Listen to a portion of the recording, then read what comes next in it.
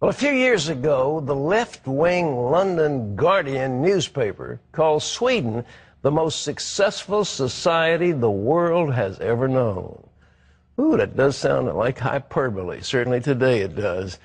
Sweden is being rocked by an influence you would never expect: the growth of radical Islam.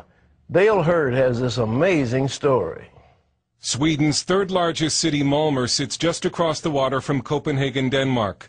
To visitors, Malmö seems quiet, nice, maybe a little boring. In other words, quintessentially Swedish. But under the surface, Malmö has serious problems. On Saturday, when Israel played Sweden in a Davis Cup tennis match in Malmö, an estimated 6,000 leftists, Arabs, Muslims, and anarchists protested the Israeli presence in the city, and many attacked police. Almost no fans were allowed inside to watch the tennis series because authorities feared disruptions or violence. Massive immigration has made Malmö today 1/4 Muslim and stands to transform it into a Muslim-majority city within just a few decades. One of the most popular baby names is not Sven, but Mohammed. Pork has been taken off some school menus. Want to learn to drive? Here's Malmö's own Jihad Driving School. And despite Malmö's usually placid appearance, this experiment in multiculturalism has not gone well. This is the Rosengård area of Malmö, a housing project where the radicalization and crime have exploded, and fire and emergency workers will no longer enter without police protection. Immigrant unemployment in Rosengård is reported to be 70%. An immigrant-fueled crime wave affects 1 of every 3 Malmö families each year. The number of rapes has tripled in 20 years. And the crime wave has only accelerated a Swedish version of white flight from the city. Malmö has been so accommodating toward immigrant Muslims that a local Muslim politician and imam has even declared that the best Islamic state is Sweden. But don't ask Malmö's Jews to give the city the same glowing assessment. Jews who dare walk the streets wearing their yarmulkes risk being beaten up. And it's true. Jews cannot walk in the streets of Malmö and show that they're Jews. Lars Hedegaard lives across the water from Malmö in Copenhagen, where he was a columnist for one of Denmark's largest newspapers. He says peaceful pro-Israeli demonstrations in Malmö, like the ones during the Gaza war earlier this year, were met with rocks, bottles, and pipe bombs from Arabs and leftists. I was there for a demonstration, a pro-Israeli demonstration with about 400 or 500 people, Jews, non-Jews, and I came over to cover it. The police allowed these, say, 100 Palestinians and Arabs to shout and threaten and throw bombs and rockets at us. A homemade bomb landed about 10 yards from me, went off with a big bang, and I thought, well, now the police, of course, is going to jump these guys, get them out of the way. They didn't. Just let them stand there. I filmed the police chief and asked him, why are they not reacting to this? Why are they not doing anything? And he simply answered, it's their right according to the Swedish constitution to be there. We apparently did not have the same right because we were forced out of there. So.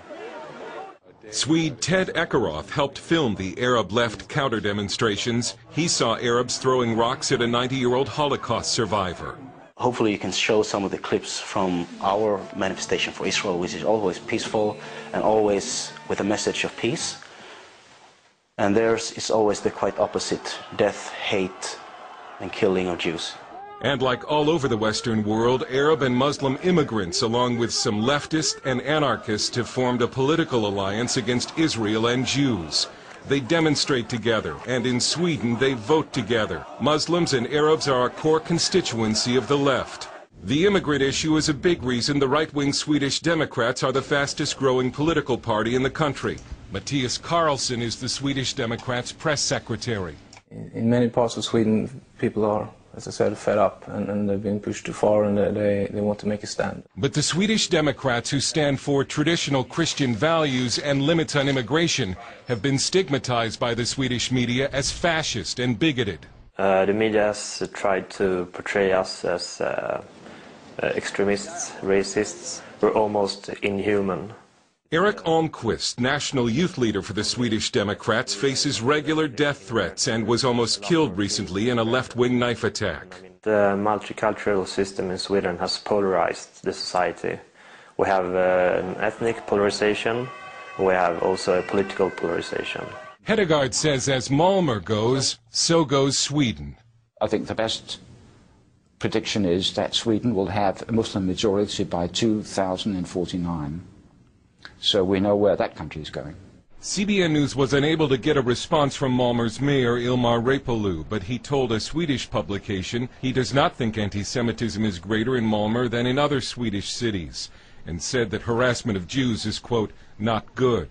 CBN News asked a number of Malmö Jewish leaders to appear on camera to discuss anti-Semitism. They all declined, with one saying it would only make the situation worse. Dale Hurd, CBN News in Malmö, Sweden.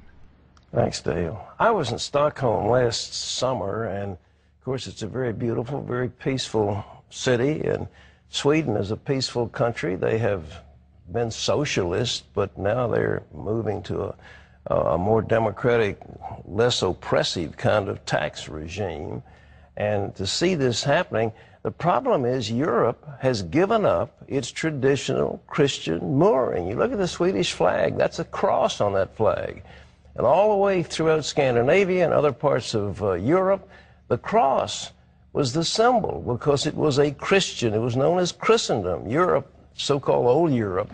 But now they have surrendered their patrimony, and they don't have anything to believe in, and these Muslims are very fervent in their belief in jihad, radicalism, and so forth, and a small minority of radicals can take over a complacent majority, and that's what's happening in country after country in Europe.